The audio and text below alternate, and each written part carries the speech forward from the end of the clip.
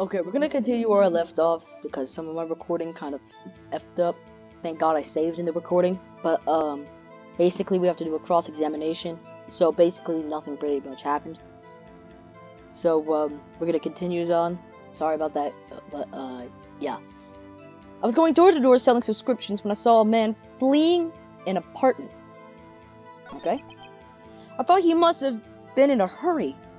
I thought he must be in a hurry because he left the door half open behind him. Thinking it strange, I looked inside the apartment. Then I saw her there. A woman. I mean, I do know what this is. The phone in her apartment wasn't working. So this is basically the contradiction here because it says it's 1 p.m. But in reality, the time of death is 4 to 5 p.m. Oh, yeah, that's right. I have to hit E. Objection here. Yeah. Big objections. You found the body at 1 p.m. You sure? You found the body at 1 p.m. You sure? Yes, it was 1 p.m. Poseidon! Nah. That's not what the autopsy report says. Frankly, I find that hard to believe. Statement directly contradicts it. There was no body to find at 1 p.m. This is funny. How do you explain this 3-hour gap? Objection! I love it. Objection! This is trivial. The witness merely forgot the time.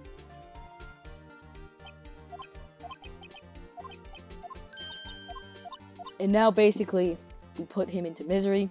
He's gonna cry himself to sleep every night now. Wait, I remember now. He's gonna give himself another testimony. So everybody, shush.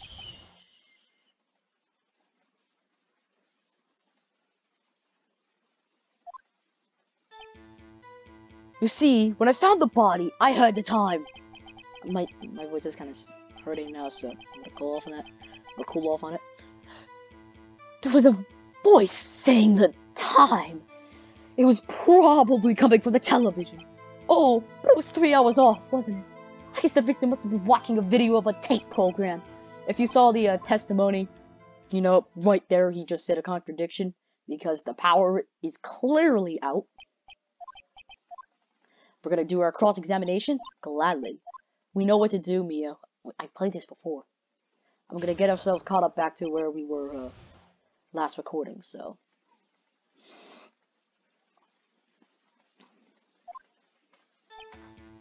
You see, when I found the body, I heard the time, okay? It's a voice. It was probably coming from the television. Problem with that. Objection to that, because, well, this is here. Hold it right there. Prosecution already proved it.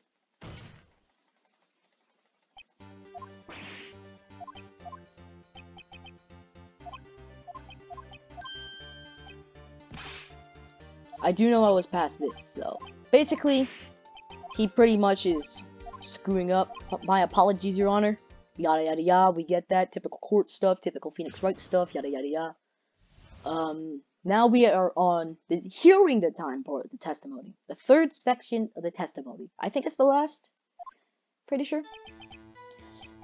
Actually, I didn't hear the time. I saw it. There was a table clock in the apartment, wasn't there? Yeah. And that's the contradiction right there. The murder weapon. Basically, in my video I said, before it corrupted, yeah. I'm still angry about that. I'm very salty. Yeah. I'm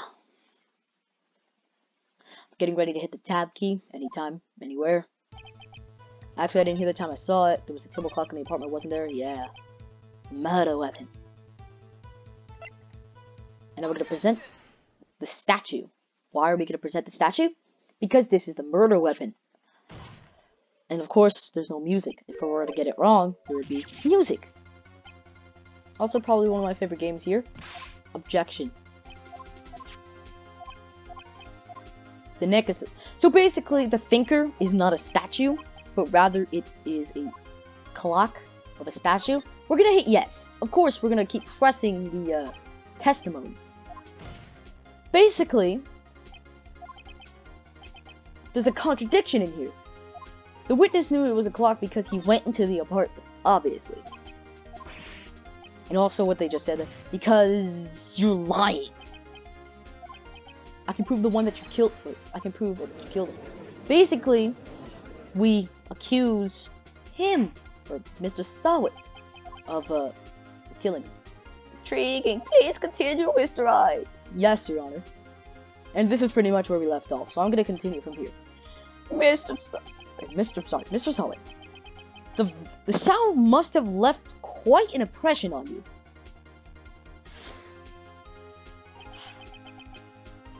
Understandable, since the murder weapon just spoke as soon as you hit the victim. That voice was burned into your mind. That's why you were so certain about the time. Objection! What's the meaning of this? This is... faceless? Just look at the witness's face! Would the witness care to elaborate? Did you strike the victim with the clock?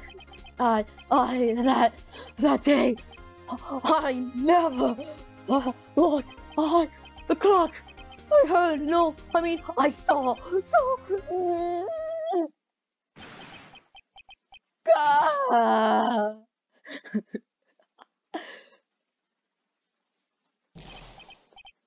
Shut up, I hate you. It was him, I tell you, I saw him. I'm gonna say the game.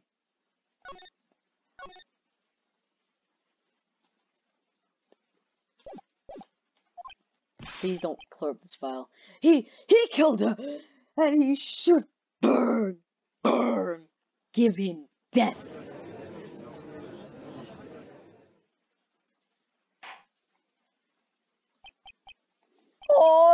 Order in the court, I say, order.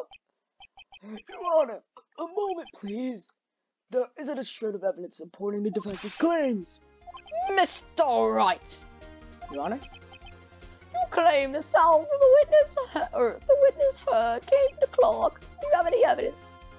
The whole case is riding on this. I better think it through carefully. Your Honor, the sound Mr. Sawit heard was definitely a clock.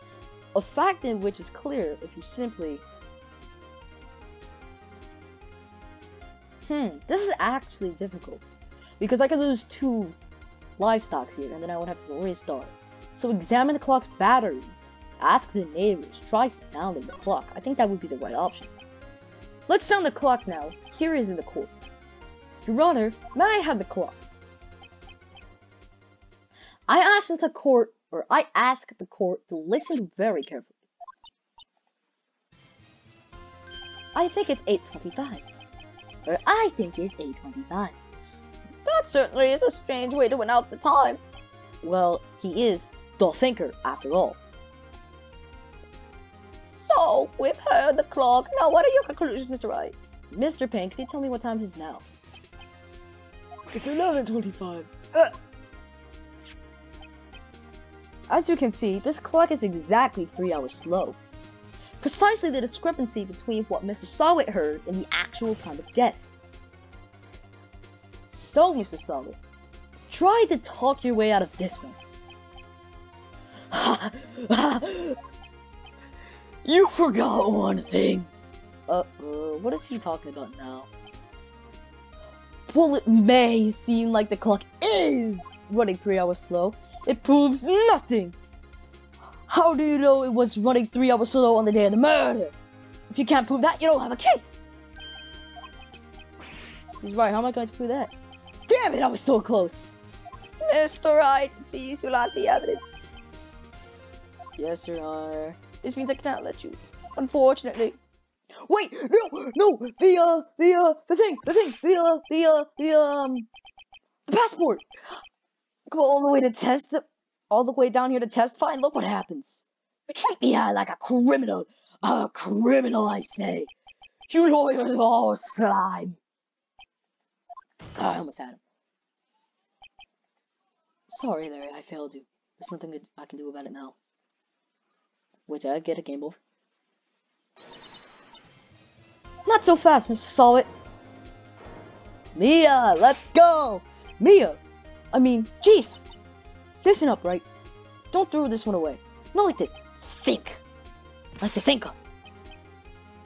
But, Chief, it's over! I can't prove the clock was slow the day of the murder. Nobody can prove that.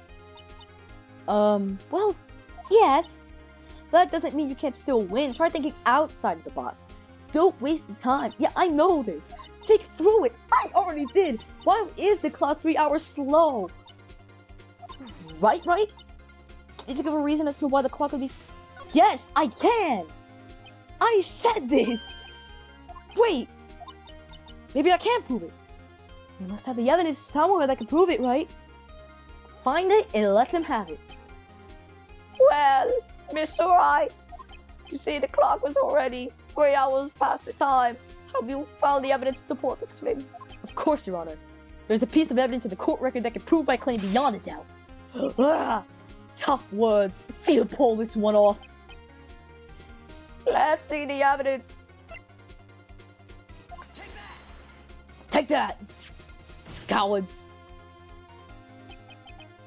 The victim has just returned home from abroad the day before the murder. As we all know, the time difference between here and Paris is 9 hours. When it is 4 p.m. here, it's 1 p.m. or 1 a.m. the next day there. The clock wasn't 3 hours slow, it was 9 hours fast. The victim hadn't reset her clock since returning home. That's why you heard the clock, that's why the time you heard when you struck her dead in the apartment was wrong. Proof enough for you, Mr. Solid? Or should I say, Mr. Did It?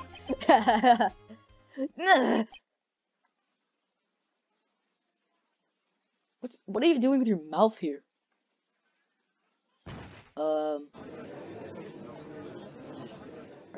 Is Mr. Solid okay? Is he Mr. Solid now? Order, I say. Order, I can say. Order. Order. Well, this case has certainly turned out differently than we all expected. Mr. Payne, your witness? He was arrested and has been taken away, Your Honor. Very well, Mr. Wright. Yes, Your Honor? I have to say I'm impressed. I don't think I've ever seen someone complete a defense so quickly. Find the true culprit at the same time. Thank you, Your Honor. At this point, this is only a formality, but this court finds the defendant Mr. Larry Butts not guilty. Let's go.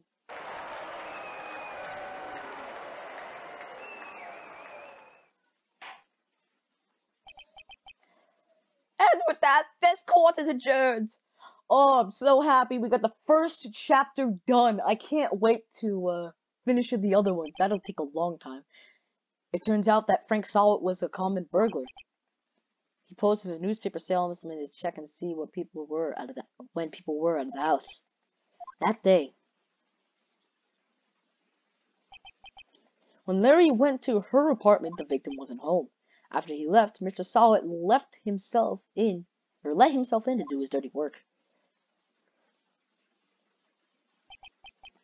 While he was searching her place, the victim returned. Flustered, Mr. Solid grabbed the nearest blunt object he could find.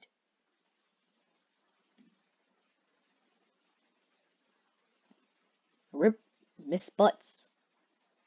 Sorry, Miss Stone. Apologies. On my end. I'm sorry.